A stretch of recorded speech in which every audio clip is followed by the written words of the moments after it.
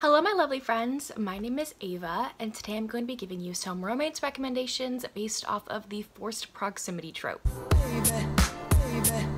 This is one of my favorite tropes ever. I adore this trope, and so hopefully you can read some new favorites if you love this trope as well and haven't heard of some of these books. So if you didn't know what forced proximity means, it basically means that the couple is forced to be in a small space together, to live together, to be stuck somewhere together, and throughout them being stuck together, it like kind of forces them to reveal their feelings for each other most of the time. So let's get right on into these recommendations. First, I have Frigid by Jennifer L. Armentrout. This is a snowed in romance, and it is a friends to lovers romance. So this is about Sydney and Kyler. They're both in their 20s, early 20s. I think they're both 21, and they've been friends ever since they were little children. They go on a ski trip, I think to Vermont or somewhere around that area, for winter break or for some kind of school break. All their friends that they invited couldn't show up, like couldn't make it because the snow was so bad. So the both of them are stuck together in this cabin, and they're forced to finally maybe admit their feelings that they've had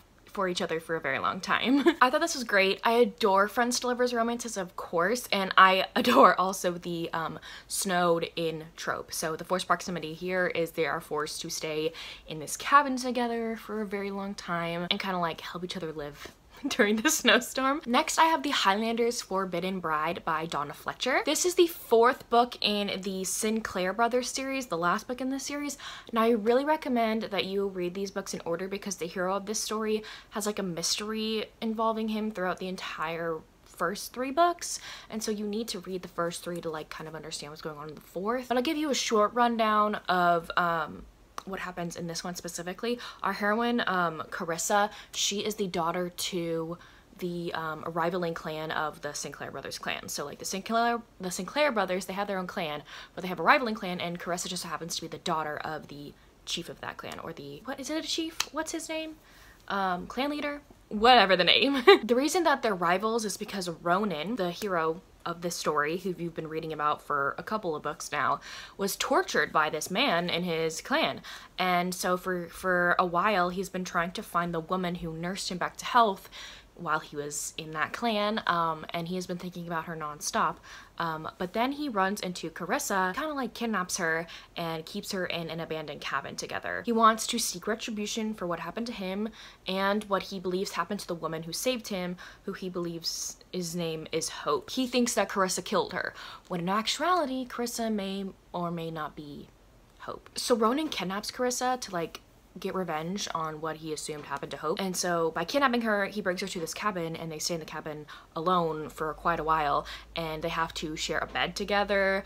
They have to just share this tiny little living space together, and they're forced to like actually kind of talk to each other and get to know one another. And yeah, he may or may not realize that there's more to Carissa than meets the eye, and that she is more than just his rival's daughter. So I adored this one. This one is like one of my favorites in this series for sure, but I really recommend again to read the first couple books before you dive into this one. Next, I have Misadventures of a City Girl by Meredith Wild and Shell Bliss. So this is about Madison and Luke. Madison decides to take a vacation to Northern California along like the mountainside because she's like just gotten over a divorce and she just wants to take some me time to herself. So Madison decides to take a little bit of a hike next to the resort that she's staying in the mountains. So she goes up the mountains and she finds this I forget what they're called, but like it's the natural hot tub spring kind of thing. So she goes in there, she's swimming in it, whatever, and of course she has no clothes on, and then Luke just so happens to walk by because the spring hot tub thing is right next to his cabin that he lives in the middle of the mountains, and he kind of sees her in a compromising position, and the two of them kind of get hot and heavy. And it just so happens that there's a snowstorm very soon, and so they both get snowed in his cabin, and they decide to have some fun together while they're in this cabin. So again, this is another snowed in trope. I love that trope. And I feel like this one was really fun. I had a lot of fun reading this. So after the two of them hook up and like the storm has dissipated, the two of them have to like think about whether or not they can like actually be together or whether they want to at all, because Luke has some PTSD and he does not do well in cities, and that is where, what's her name? That's where Madison is from, and that's where her job is. And so they have to like talk to each other and realize whether or not they can actually like even be together because of the way they live. So next, of course, there's Birthday Girl by Penelope Douglas. A lot of people know about this book, but if you don't, This is about Jordan and Pike. Jordan is dating this kind of like douchey dude, okay? He is not helping her pay rent in their apartment. He's not paying attention to her literally at all. But anyway, they can't pay rent. And so Jordan and her boyfriend go to stay with her boyfriend's dad for a little bit to get on their feet. And her boyfriend's dad just so happens to be Pike, who is a man she met a couple of nights ago and she kind of like flirted with a little bit and had like felt a connection with. But of course, that is her boyfriend's dad, so she's not gonna do anything, obviously. But since they're living in this house together, they kind of like have to run into each other often, and they're forced to relive memories they've had together that one night and to think about each other constantly. There's no cheating in here, so just by the way about that. But the two of them do start up a relationship at some point, obviously, because this is a romance book. This is like a classic in the romance community. Everybody's read this one and everybody loves it, or most people love it. And so yeah, I really like this one. They're forced to live together for quite a long time, so that is the forced proximity part in here.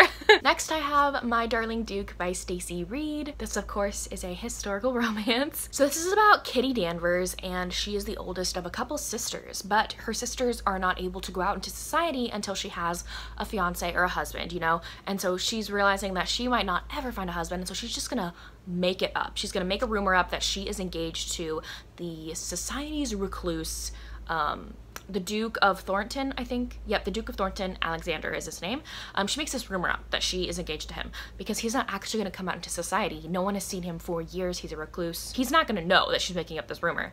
But she does this for the love of her sisters, and she wants her sisters to have amazing lives, you know? And so Alexander gets a whiff of this, and he's like, who is this woman? Where she would like dare to assume that we are engaged and to make this rumor. I'm gonna go meet her. So he goes into society to meet Kitty, and she is in shock, and she like pulls him aside and she's like, I am so sorry, I didn't mean to cause you any trouble, I just wanted a better life for my sisters. And he's like, okay, you know what, I think I actually like you, so we're actually gonna, I'll play along with you, you know, I'll play along with you, I'll pretend to be your fiance for a little bit and we'll see how this goes. And so they pretend to be engaged to one another for quite a long time in this book. Alexander in here was in an accident, and so he's wheelchair bound, and he has scars on his face and all over his body, and so he's very self-conscious about that, and he's been told by doctors that he is possibly never going to be able to walk fully again. So he's struggling with that. And so the forced proximity part of this book is the two of them end up going to a remote cabin together, and they get stuck in this cabin with the two of them just by themselves. When they stay in this cabin, they finally let off a little bit of steam they've been holding off for each other, you know? So it was just hot, it was fun. I really like this one. I think there's also a one bed trope in here, so this is a great forced proximity to me. It's not the whole book that's forced proximity like one of the other books I've talked about, but there is a chunk of this book where this does take place. Next I have Gifting Me to His Best Friend by Katie Robert. This is another snowed in romance. This one is so fun. This one's so fun, it's so hot, I love it. So I don't remember the characters' names on this one, but it's about a hero and a heroine. They are married, and then they have a best friend. The guys have been best friends for forever, but the three of them are like a best friend group, okay? And they go on vacations together like all the time. And so they get snowed in on their skiing vacation, I want to say, around Christmas time, and the three of them finally like reveal their feelings they've had for everybody, you know? So it's an MMF romance, and holy crap, I loved this one. It was fun, it was hot, like I said before. And if you want like a good old time, a good book to read during the Christmassy season, this one is definitely one to pick up. Next, I have Always Only You by Chloe Leese. The forced proximity part in here is not like a big chunk of the book, but it is in this one, and I will make up any excuse to talk about this book because this book is perfect. This is about Ren and Frankie. Ren is a hockey player, and Frankie is the like social media manager for the hockey team. Frankie has a chronic illness called rheumatoid arthritis, and she walks with a cane, and she also has autism. So there's a bunch of great diversity in this book. I love it. And then Ren is like a sweet cinnamon roll hero. I adore him, and he has been waiting for Frankie for forever. And so in this book, Frankie's apartment gets broken into, and she has nowhere to stay. And so Ren is like, hey, come stay with me until your apartment gets like all fixed up, and the windows get fixed, and the door locks get fixed, and everything like that. And so she goes to stay with him for a couple of days, so they're forced to live in the same house together. And there may or may not be a scene where they accidentally run into each other when one of them is getting out of the shower.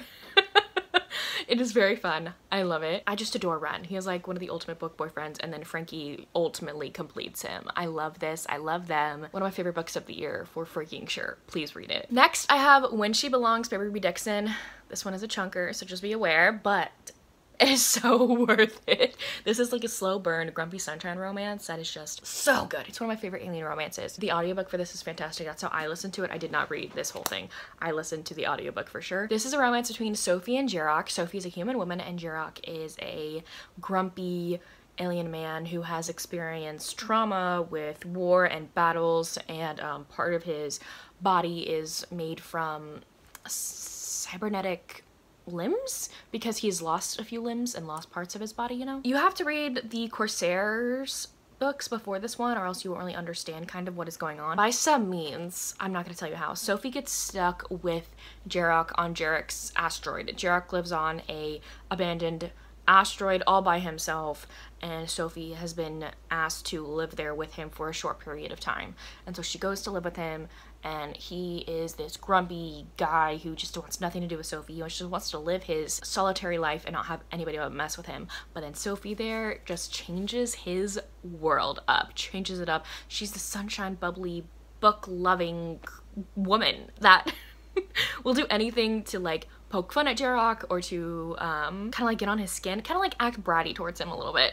But she is totally like a sunshine too, and so this is a grumpy sunshine romance. And so the two of them are forced to live on this abandoned asteroid with one another with no other company. All they have is each other, so they're forced to live together essentially. This romance is like so believable for it being an alien romance, y'all. Please read this one. I love this one and I need more people to read it, and not a lot of people have read this one, and it is really good. But again, you have to read the first books in this series to fully understand what's going on. So please, please, please read these books. Another Ruby Dixon that I have is called Aderon by Ruby Dixon, obviously. This is the first book in the Corsair Brothers series. So it's the book that takes place after the Corsairs series. It's the Corsairs Brothers series. You do read about them in this book, but you have to read those books before you read this one. I want to say it'll make the best reading experience for you. So this series is about Aderon and his brothers. He has two brothers, and so each book is about one of them in this series. And so they are space pirates, and so they're on this mission journey to find this certain space treasure, this abandoned big spaceship that apparently has a bunch of treasure on it. And so they end up finding it, but when they board the ship, there are actually human slaves living there, and the human slaves end up commandeering them and the ship and end up like knocking them out and taking over their ship and taking over them. And one of the human women, a part of the group that does this, is Jade. She's like the leader of the women. Right when Aderon sees her, he is smitten. He is smitten. He is smitten.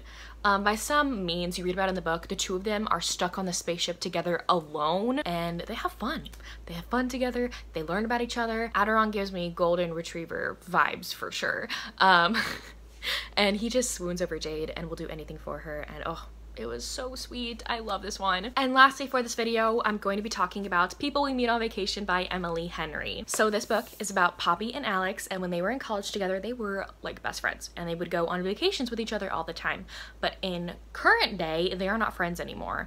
And you don't know why. You have to read about it throughout the book. It gives you the story about why they're not friends anymore the more you read, because the book flip-flops back and forth from present time to past time to when they were friends. Poppy is kind of like down in the dumps, and she's like, I'm not really happy in life. The last time I was truly happy was when I was going on these vacations with Alex. And so she finally, after a couple years, ends up messaging Alex and is like, hey, do you want to go on one last vacation with me? And so they do it. This forced proximity part in here is the fact that the two of them have to stay in a hotel room together with one bed for quite a long time. And it is funny. There's many laugh out loud moments in here, and I just thought this Friends to Lovers book was great. I loved the flashback scenes. Normally I don't like flashback scenes, but this one was great with those. And the forced proximity part was just hilarious because the hotel room that they're staying in is honestly just a disaster. So they get in a lot of shenanigans, a lot of things happen to them. It's just a grand old time. So there you have it. Those are 10 books that have the forced proximity trope. Please let me know down below if you have read any of these books or if you plan to. And if you have made it this far, leave me a house emoji because a lot of these people were stuck in the same house together. So yeah. Anyways, thank you all so much for watching. I will see y'all soon in my next one. Bye y'all.